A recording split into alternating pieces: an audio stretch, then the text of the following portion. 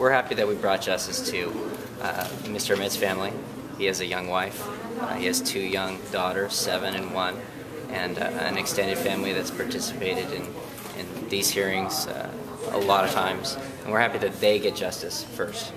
Second, we're also happy that an individual who perpetrated a brutal, senseless murder in cold blood is off the streets. And I think those 2 things are at this point, what we're most happy with after today's hearing. Mr. Speaker committed a horrible act. This was a shopkeeper who had friends and family and a daughter, 2 daughters, and to just shoot him senselessly, it's awful. And I think the focus today should be on the justice that was brought to the family, to his children and his wife. We had never made any offers to Mr. Speaker. We felt that we had a strong case based on the investigation of Watsonville Police Department, and we felt that he needed to take responsibility for all of his conduct. There wasn't going to be any offers to him for leniency.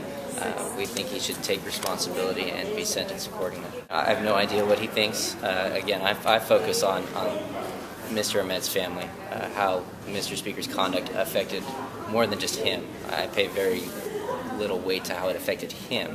It affected Mr. Ahmed's family. He has 2 children that'll be growing up without a father, a wife without a husband, brothers without brothers. That's the awful part of this, and Mr. Speaker's senseless act of violence affects the family far more than it affects him. He had robbed a t-shirt shop 2 days prior to him arming himself, going into a market in Watsonville, demanding money from the clerk, getting money from that clerk, and then shooting him point blank in the chest for no reason. Mr. Speaker had gotten everything he needed, and then he decided to kill that man, and it was awful.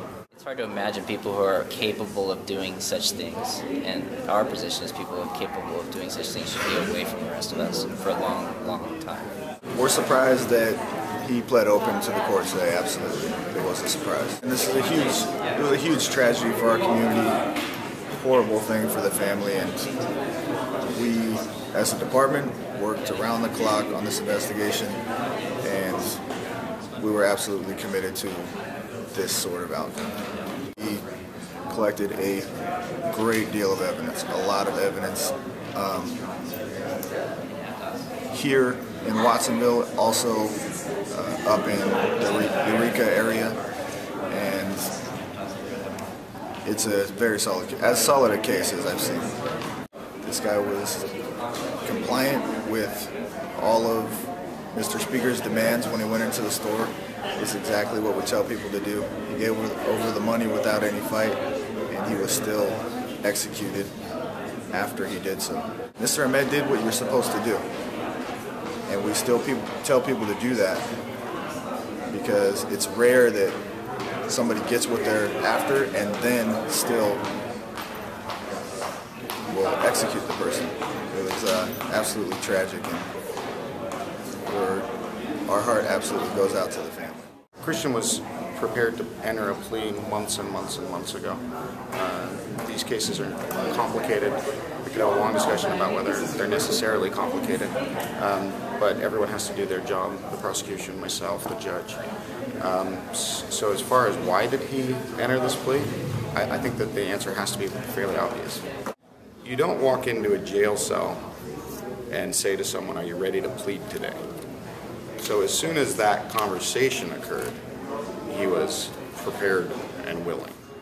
I think that there's a number of things to consider, and in the broadest terms, they are divided into 2 categories. One I would call Christian's circumstance, all the things that brought him to that point on that day. Okay, so, and that is broad necessarily, but his circumstance as a human. Okay, and secondly is legal, social, policy-driven arguments about whether it's appropriate for, I believe there's only 2 or 3 countries left in the world to impose a life without possibility of parole on a juvenile offender. United States and Somalia. So you can expect an argument along those lines. I advocate for a client's best outcome. I believe Christian would describe his best outcome as the least amount of time that he's going to spend in the circumstances that he's about to. The reasons are not particularly, they're more sad than anything. I mean,